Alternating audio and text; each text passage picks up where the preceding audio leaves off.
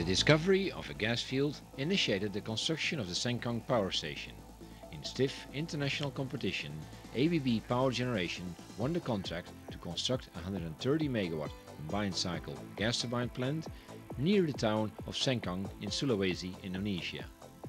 After ocean carriage from Rotterdam to Singapore, Jumbo Land transported the heavy lifts from the Singapore container terminal to a new to be constructed landing site in the Sengkang River by barge.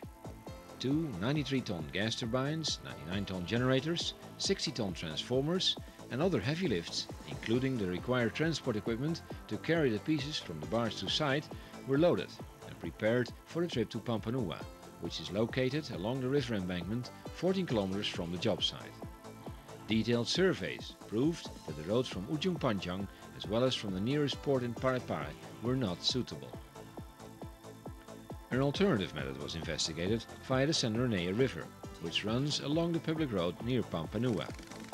Still, a few problems had to be solved. A suspension bridge across the river with a clearance of approximately 6 meters and some high tension wires with a similar air draft. To carry the heavy lifts by barge via this river seemed to be the best alternative, although the air draft under the bridge and wires depended on the rainfall. The water depth at the river entrance was only sufficient during spring tides and greatly limited the periods in which the barge trips could be executed. A few weeks before arrival of the first barge trip, a landing jetty was prepared in the embankment of the Sengkang River near Pampanua with the help of a local contractor. From there it was only 14 kilometers to the job site, and we had to cross one major and 5 smaller bridges. While the barge was on its way from Singapore to Sulawesi, we were confronted with the first problems. Despite the initial verbal approval of the local authorities in Ujung Panjang that we could pass the bridge 3 kilometers from the jetty, they withdrew their permit, and we had to reinforce this bridge before we were allowed to cross over.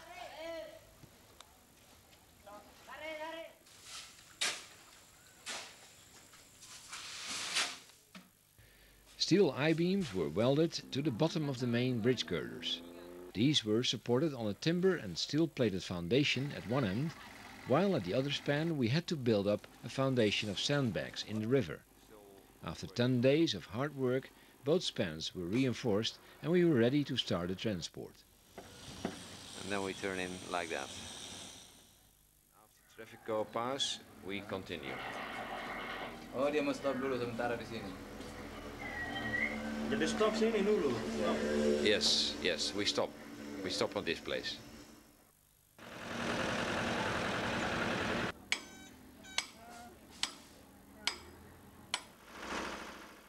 The generator was hydraulically lifted from the supports and rolled off from the barge on the 24th of April early morning. The local police and district chief did not allow us to transport a generator across the bridge, as we still did not have the required permits from the authorities in Ujung Panjang. We convinced them, though, that we could transport the first load to a temporary parking place 500 meters before the bridge and stay there standby until the permits were issued.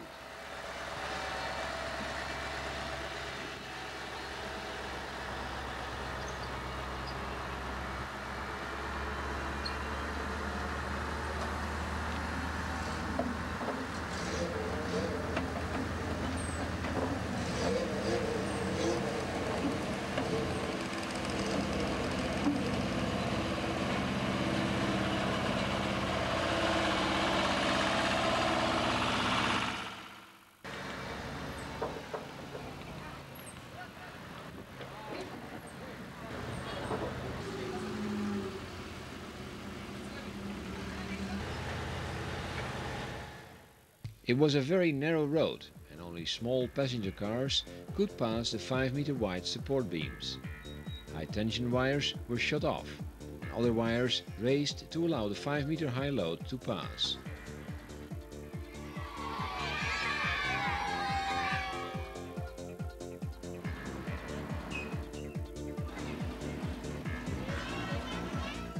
The next day we went to the road authorities in Ujung Panjang to get the transport permits. Again, problems. One of the engineers came along to inspect the bridge reinforcement and could not agree on the methods we had used. Despite extensive calculations and proposals to prove the safety of the bridge crossing, they did not issue us the required permits. Kemampuan yang setelah ada penambahan ini, karena sebetulnya perhitungan dia tanpa penambahan perkuatan itu pun sebenarnya udah kuat.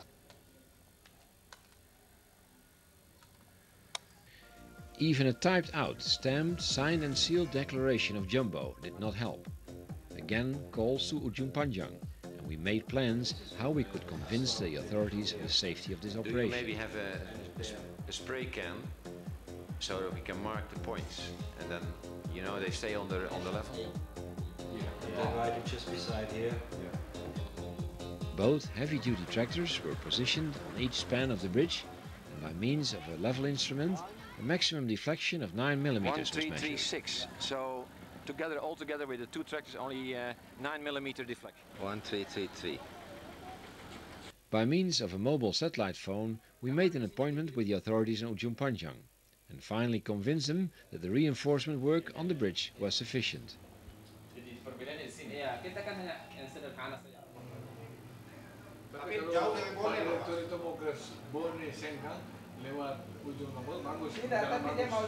As the man in charge was not in office, a declaration for the local authorities was prepared, and again we were on our way back to Sengkang, a distance of 190 kilometers. Same. All talk. Yes. And they say maybe today, maybe tomorrow. I said not tomorrow. Today we want to transport. Yeah.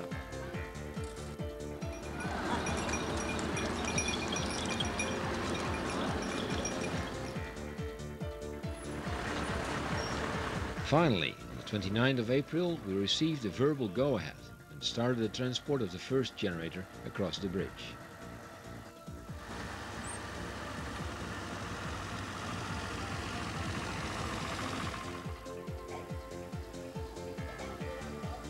While the bridge was crossed with a gross vehicle weight of 146 tons, we measured a maximum deflection of only 10 millimeters.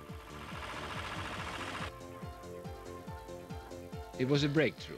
The local district chief, police and army chiefs were all relieved that we passed the bridge safely. Finally, we could continue with the transport of the 99-ton generator loaded on a 13X-line Cometto platform trailer. The local police escorted us all the way and directed traffic backwards or in the roadside. The other bridges were passed safely as well.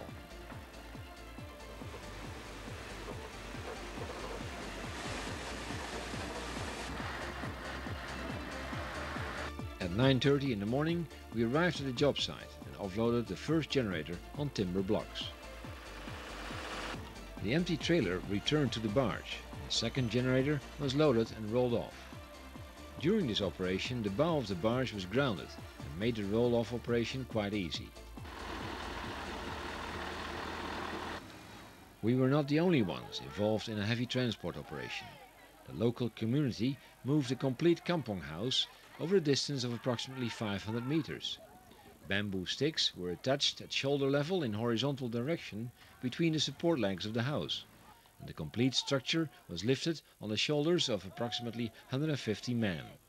A new roof was made of palm tree leaves.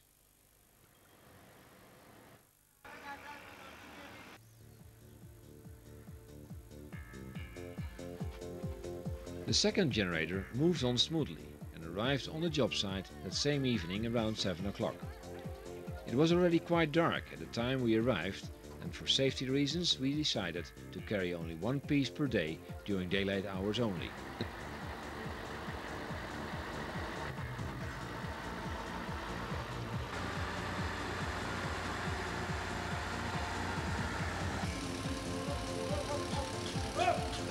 The next load was a 60-ton transformer. Due to the tight stowage on the barge, we could just clear the support beams of the other loads by raising the trailer to its maximum elevation.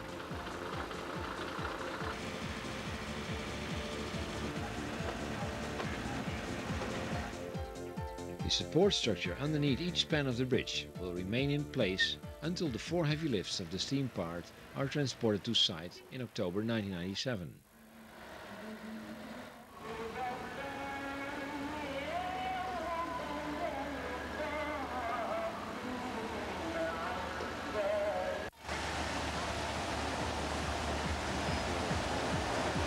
Due to heavy rainfall, the job site roads were very slippery and muddy.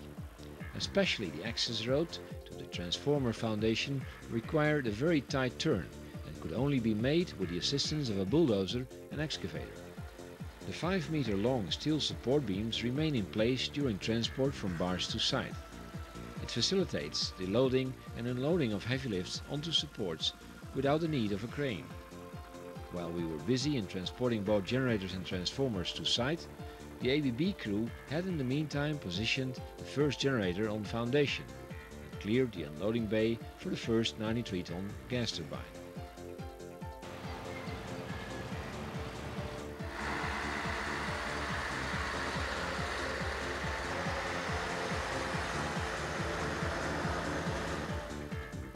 Despite extreme site conditions and tight maneuvering space, Jumbo managed to transport all 10 heavy lifts of this barge trip safely to site.